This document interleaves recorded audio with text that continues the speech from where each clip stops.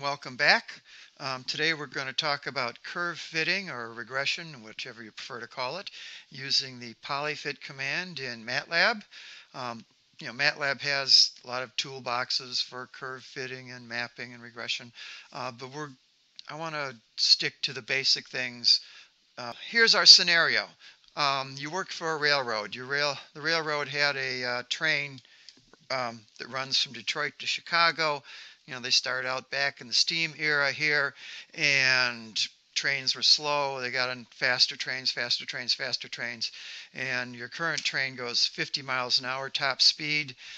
They want to buy a train that will go 70 miles an hour or 75. I forget. We'll get when we get to the data, and we want to guesstimate how long is it going to take for the faster train to get from Detroit to Chicago. Now you can't just take the top speed of the train and divide it out because the train has to slow down for switching yards and this and that. So you get the idea that, well, we can grab some old data from all these different trains.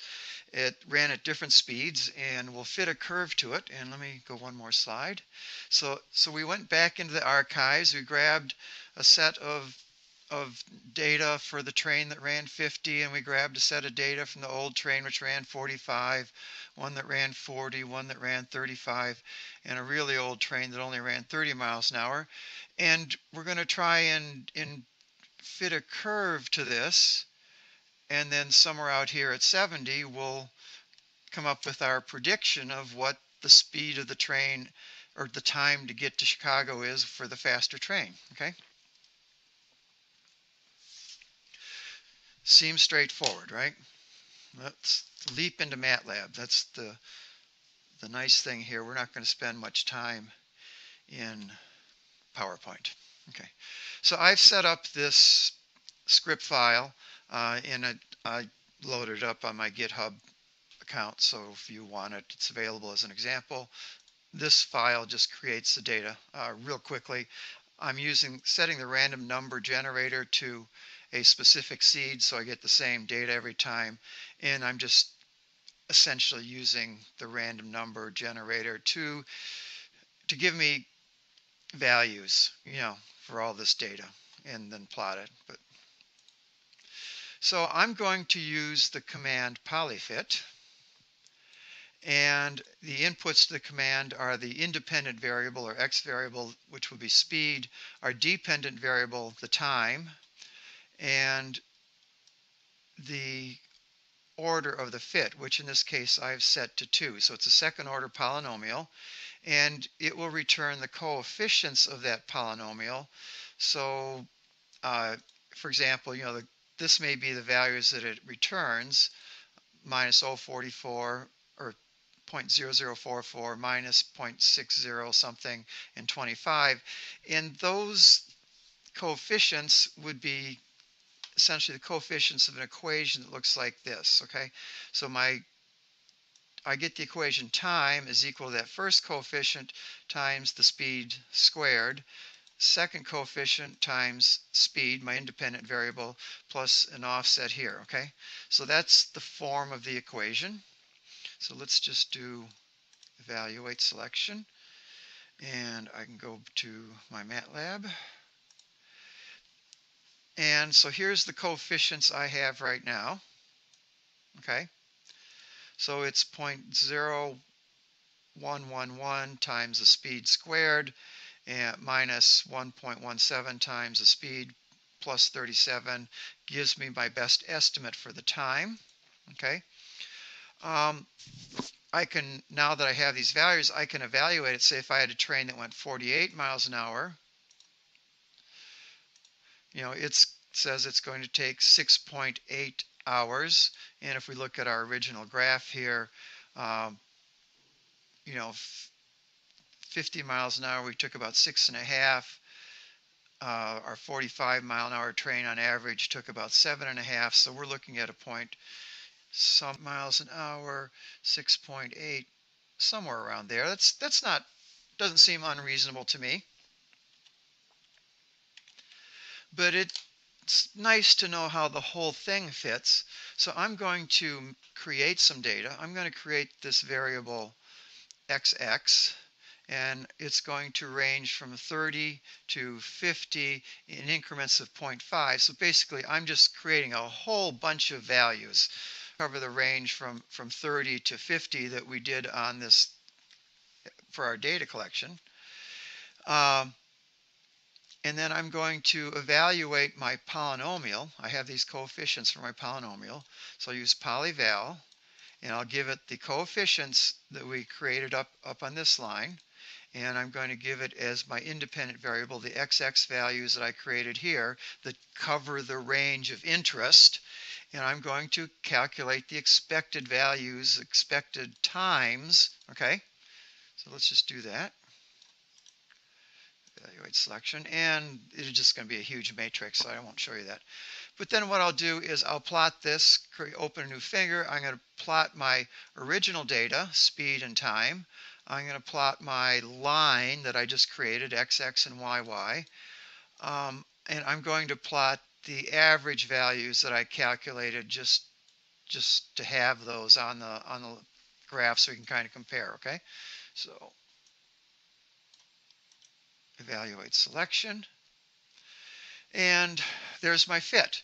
It doesn't look too bad, I don't think. So it's a little below, my curve is a little below the average here, a little above the average there, below, above. It's not awful, I could potentially go to a third order fit if I wanted to get fancier things, but that's not looking too bad. Okay, so now I've got a nice smooth curve, and I'm going to do something risky. Okay, this whole idea is risky, extrapolating, and we'll talk more about that in a bit. But so if I evaluate this polynomial at 50, and where's my Matlab command window? Oops, too far.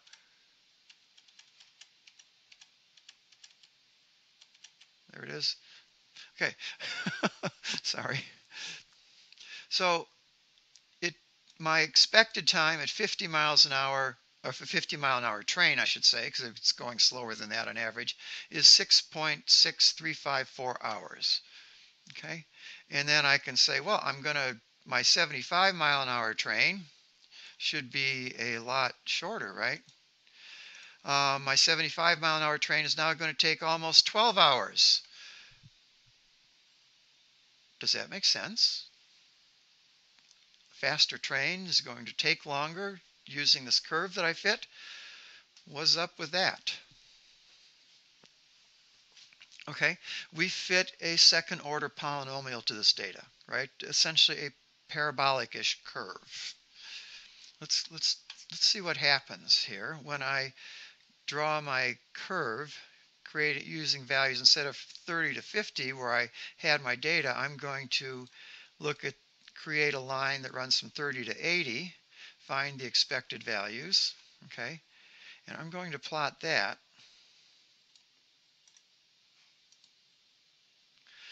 And yeah, okay. So it fits. Let's make this bigger. It fits reasonably well through here, but as soon as we get outside of the range where we have actual data, it gets stupid real fast, right? And if I'd done a third order curve, well, let's do that. Let's do a third order curve. Fit order equals 3. It'll just take a second. Okay, now my 75-mile-an-hour train gets to Chicago in minus 30 hours. It's just stupid. It really is. It may look good in this region here where we have our actual data, but once we step outside that and try to extrapolate, it's garbage. It's just garbage. Okay. Extrapolation is always risky when you're doing curve fitting, regression, things like that. The risk is huge. But let's go back here for just a second and let me explain why it's such a disaster in this particular case. So our first principles, we have the speed is distance over time by definition. So the time to get from Detroit to Chicago is the distance divided by the speed, or at least proportional to that, right? Because we don't know the actual speed. I'm trying to fit an equation time equals that coefficient times speed squared plus another coefficient times speed plus this offset coefficient. This is never going to be equal to that, right? It's just not the same equation. It doesn't have the same behavior. When we can get a decent fit in the limited range, across the limited range of data, but when we step out of there, it's just worthless. Okay? Can we fix it? Any of you guys have any ideas? Stop and think about it for a minute. Pause the video. Did you come up with this solution? If we fit an equation like this, where we have the coefficient times 1 over the speed, right? Now this, and then there's this offset that comes along for the ride, but now time equals something times 1 over speed, time equals distance over speed. I have the same form of the equation, okay? So I can equate this inverse polynomial to my actual physical behavior and maybe get something that makes a little more sense, okay? Let's see how that looks. So here's my inverse fit. I'm going to create a variable I speed equals 1 over speed. And I'm going to make my fit order 1, because that's all I really need. I don't need this second or third order polynomial because I'm trying to match the actual physics here, which is just a single parameter. So my fit order is 1, and I'm going to find the coefficients, evaluate selection. Let's see what the coefficients are for the fun of it. 439 is the main coefficient, and then I got this little offset. It's pretty small, and it's not going to have, especially when we in the greater order of things. I guess it's not that small. There's an offset, and ideally this would be 0, but the best fit for our polynomial has that, and depending upon your data set, this may be smaller or larger. I created really noisy, lousy data for this example, and that's fine. So now we've got the coefficients. Well, it's 439 in this case, divided by the speed plus that offset. Again, I'll create my set of data to draw a line with across the range of interest, calculate the expected values. We can create a graph, evaluate selection. That's that graph, and if I come back to this graph, that was our second order polynomial, and this is our inverse. I couldn't tell you just eyeballing it which one is a better fit. We could run some statistical tests on it and play games, and we may find that one or the other is a better fit, and it may depend on the actual data set. But they both look decent just from the eyeball. So what happens when I compare my expected time at 50, evaluate selection? Now it's 6.38. It was 6.63 with the second order. No, that was third order. Let's go back here. 6.635 was our second order, I think. 6.38. So it's not changing much in terms of our expected value at 50. And that's probably a good thing. Now when we say, well, what happens at 70? Now I'm extrapolating. Now I'm taking a chance here. But let's see what it says. Well, and now we went from 6.38 to 3.87. At least we went the right direction, right? So let's go a little bit further and